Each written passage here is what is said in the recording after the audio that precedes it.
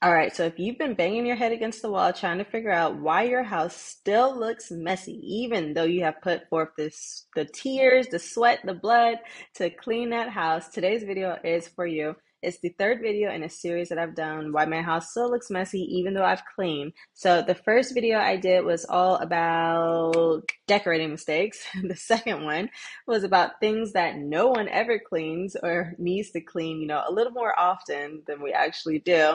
And then this third video right here is all about habits and organizational mistakes. So if this is your first time here, I'm Victoria Alexander, and I help people dealing with mess, clutter, and chaos get their homes under control once and for all. So if that sounds like something you need, I definitely invite you to like the video. If you do like it, dislike it. If you hate it, it all helps. So I don't care. And with that being said, though, do leave a comment if you have something that will either help me or help others that might be watching this video or dealing with a similar issue. So with that, let's go ahead and dive into these 5 mistakes. So number 1 is laundry everywhere. So obviously we know it's not cute, right? But it's just a part of life. Laundry is what it is. But the thing is, it shouldn't be out of control. Okay, that's the defining factor there, right? We all have laundry, so it's one thing to go into the living room to sit down, you bring all the clothes with you to fold and all this good stuff. But it's another thing when in every single room that you walk into in your house, there is laundry, right? And you can't tell the clean laundry from the dirty laundry. I mean, it is like all just one big mess. That is something you just do not want. So obviously, you're going to want to really bring that into one space, right? You need to get a laundry system down pat where you can fold in one area and you're actually putting away things or hanging up clothing. There has to be a, hey, we're washing, we're drying, we're hanging up, we're folding, we're putting it away. You got to really streamline that whole process there and, the frequency so that things are not just getting absolutely crazy. Now, if you are having a hard time, something else you can do is something I do. I have these huge nylon bags, right? Kind of like gym bags, I guess, or something.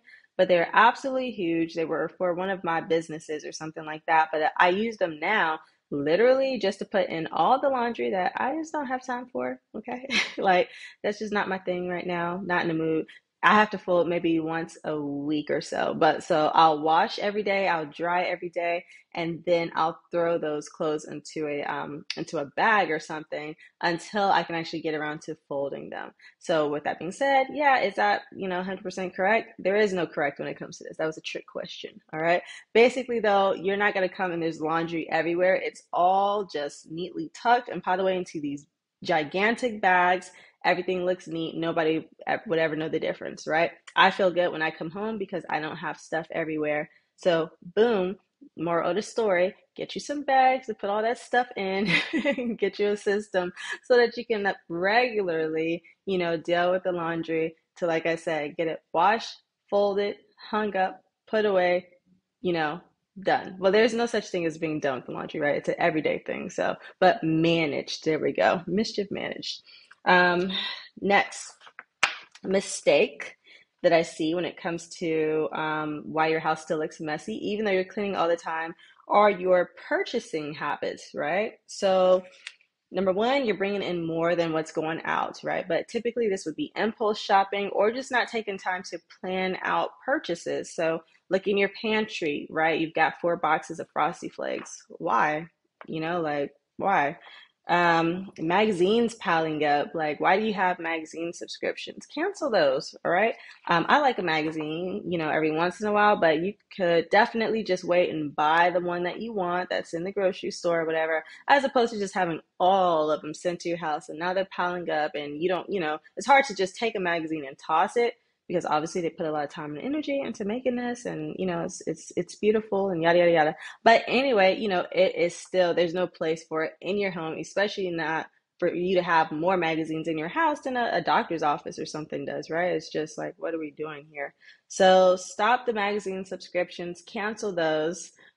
Stop impulse shopping, Amazon one-click purchases. I'm guilty. Yes, I had to really, reel that in. And definitely, like I said, planning food purchases and all that good stuff. If you have, your counters in your kitchen, there's so much food that you no longer have space to put it into the cabinets, right? That's a like I said, you need to examine your purchasing habits, right? Like what's really going on here. And that is where you will begin to, you know, clear spaces, and finally the house will start looking clean once you reel this bad habit of yours in. Okay. Same with decor. Decor can really become like a thing that piles up, always buying pictures and art pieces and all this stuff, and you have no place to put it, right? You bought it because you liked it, but it's like, and then what? Like it's just here. Random. And I'm saying that because I literally have two pictures to the right of me on the floor that I don't know why I got those. Like, why are they here, right? So, yeah. Anyway, why does my house still look messy even though I clean all the time? Number three would be you let things pile up before taking action, right? That's a habit, letting things pile up. So that's something you're going to want to stop doing. So a great example of that will be shoes by any entry and exit point in your home. Typically, at some point, if you do not stop and start putting things away, it's going to turn into shoe carnival, right? But not like a fun carnival. It's a carnival where everyone's starting to get mad because, hey, number one, we can't get in. It's messy over here. It's starting to stink a little bit. It's kind of weird. So yeah, it's not a fun time. So that's something, again, it begs for a system, right? Or it begs for regularity, for maintenance, for a daily action of, hey, we'll come home, yada, yada. And every night it's an easy one for the kids too, like, hey, take out the shoes, put them wherever they go. And since we're specifically, even though the habit is about letting things pile up before taking action, right? Like how that can really just wreck you. But I guess the other piece that I want to say is that making sure that you understand the things that need to be done daily, versus every once in a while. And the thing is, if it piles up and it doesn't bother you, or it's not a huge inconvenience or blocks entrances, cool. But if it's causing a problem, you need a system. So whether that's, oh, and before I forget too, what I wanted to say was, me personally, I keep all my shoes on the first floor. So previously, before I moved into this house, like I had a specific shoe closet, right? So not a regular closet, like I turned one of the rooms into a shoe closet, but it more so functioned like a mud room. And so it's it's worked out in a weird way where, as long as all the shoes are kept in the mudroom, it's just so much easier to maintain and clean up and keep things from going crazy. So that may be something you want to entertain if you may not have space for a mudroom, but you may be able to create a space that functions like a mudroom or a shoe closet where everybody's shoes go, right? So it's not about taking shoes to bedrooms and all that kind of stuff. It's keeping shoes, close to where you're putting them on and taking them off so that they can easily be put away or, accessed when needed. So hopefully that makes sense. All right, so why does my house still look messy even though I'm cleaning all the time? Mistake number 4 is no labels or signs, right? So I know we see like pictures of people's homes and all this and everything looks picture perfect, but yeah, in real life, no, sometimes we need signs to remind us of like, hey, plates, really seriously, they just go right here in this cabinet, like not down there in the one by the stove, like up here, to the right. That's where they go. So definitely investing in some labels or signs, not just for you, right? If you're the person, the architect behind the whole, system of where everything goes in the kitchen, well, you got it. But for someone else that didn't come up with it or whatever, it may be hard to see. But people typically respect signs, right? They typically respect stop, it says stop, typically we do. If the drawer says spoons, forks, knives, we typically, won't put napkins in there and ketchup packets and all this other random stuff, right? We will just put the forks, knives, and spoons in there. So this really is going more so to you helping not just yourself, but the other people in your house know where to put things, right? This helps to train people, to remind them. And no, you don't have to have signs up for forever, but let's say you just did some big organization project. You may want to temporarily put big signs up like, boom, hey, plates are here, or condiments here and cereal here and whatever it may be, so that people get it and it can correct themselves. And then over time, the habit will set in and you can take the signs down. Everyone's trained, live happily ever after, right?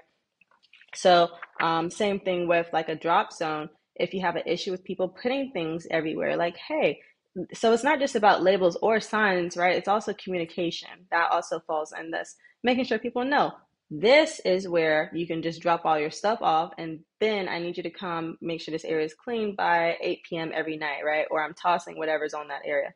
And then you also let them know, hey, these are the no-fly zones. So yes, we have the drop zone, but there should be nothing on any of these other surfaces, any time of the day type thing. So yes, this mistake is, the mistake number 4 is about a lack of signs and labels, but communication is really what it is. So let's go on to our fifth mistake. Why does my house look messy even though I am cleaning like I'm supposed to? And that is you make it too hard to keep the house clean. So if someone has to like go through hoops to put something away, it's not going to happen. All right, everything should be easy to do. When I lived with my parents, there was a laundry basket in the laundry room, and it had a lid on top, right? And so I would go on. I've always been a stickler for a cleaner space, right? But this really, like, I really had to question myself, rethink my whole existence. But there, like I said, there was a laundry hamper with a lid on, and I would go in and I would see, someone would have a bathroom mat on top of it, and maybe my dad's shoes, and I'm coming in to take like a towel that needs to be washed from the kitchen to put it into the hamper or whatever, and I'm looking, I'm just like disgusted. And I just tossed the towel though on top of what I just saw. Now, it was supposed to go into the hamper, but I just tossed it on top, right? That's where the other stuff is. After a while, I start getting like really, really irritated by this hamper, right? Because every time I go in, even if there's nothing on top, I realize after a while, like I'm just tossing stuff on top of this hamper myself. And so it wasn't until like I really, like I said, I had to do a deep dive because that's not me. I'm like, what is going on here? Like, am I having PTSD or something? But I went and I realized, okay, you know what? Let me take off this lid, number one, and I threw it, back behind the shoe rack or whatever. I didn't want to like throw it away because it's not mine. Like I said, it's my parents' house, but I didn't move it so that it's just out the way and not around. And sure enough, the problem was literally solved, as in not only was I dropping stuff into the basket that needed to be washed, but the appropriate things that needed to go into the basket, like everyone's putting the stuff in the basket that needs to go in there, and things are no longer piling up on top of the lid because nobody wants to take the lid off. So on the other hand, you may want to judge and be like, ooh, lazy people. But I have since learned about organization styles and working with your personalities and whatnot. And typically, just when it comes to all things in life, if again, you have to jump through hoops to do it, it lessens the chance of you actually doing it. So when it comes to organization, same thing. If every time I go to, let's say I have um, the clear little totes or containers in the bathroom to put like cotton balls and your square little cotton pads and like Q-tips and all this stuff in it, right? For me personally, if I have to like pull it out of a drawer or if there's a lid to that container, I'm not using that, right? I will literally, like, it will be there, but it's just decor. I'm going to open up my little linen closet and I'm going to reach down into my bag and get my cotton balls out because my mind literally just, I'm not doing that extra step of like pull out whatever I need, or I'm not going to open the drawer, pull out whatever I need, and then push the drawer back in, right? That was 3 steps, right? That's too much when all I have to do is walk to the closet, stick my hand into the bowl and into the bag and just get my cotton ball out, right? I hope that makes sense. Essentially, lessen the barriers. If people have to jump through hoops to get things done, it's not going to get done. And if you see that you've put different things in place around your house and they're still not being used, look at that. Okay. So if people are dropping their clothes right here and you say, okay, I'm gonna get an extra hamper, but you put it upstairs in the laundry room, that doesn't help you. You need to put that hamper where people are dropping the clothes, downstairs by the main door or something. So this one is just more so about responding to the situations that you see or the blocks that you see, what's making it hard to to get buy-in, whether it be from you, or from other people. And like I said, it's personality. We all have different organization styles. You may want to check out Cass's Clutterbug. I think Cass in the Clutterbug, something like that. But it will absolutely, just blow your mind away over the different organization styles. And it's so easy to understand and create systems that work for the entire family, regardless of what your organization style is. So that's a huge, huge, huge one as to why your house may still look messy, is because, you just don't have organization assets in place that work for everyone's personalities, and or they're not strategically placed. You're placing them where you think they look good as opposed to where they should be so that they actually work for you guys. So with that being said, here are those 5. Again, why does my house still look messy even though I'm cleaning all the time? Like, oh my God. So mistake number 1, laundry everywhere. Like we said, bring it all together under one roof, one place, keep it bagged up, whatever you need to do. But you just don't want that all over the entire house. Number 2, habits. Purchase decisions. All right. That's what's really setting you back. You need to really, just dive deep into that. Cancel some subscriptions. Why does my house look messy even though I'm cleaning all the time? Habit number 3 is letting things pile up before taking action, right? We need daily systems and things in place so that we're able to keep things maintained and under control. We don't want to just react to situations. We want to, like I said, have a game plan, be proactive. Number 4, communication, or not having labels and signs.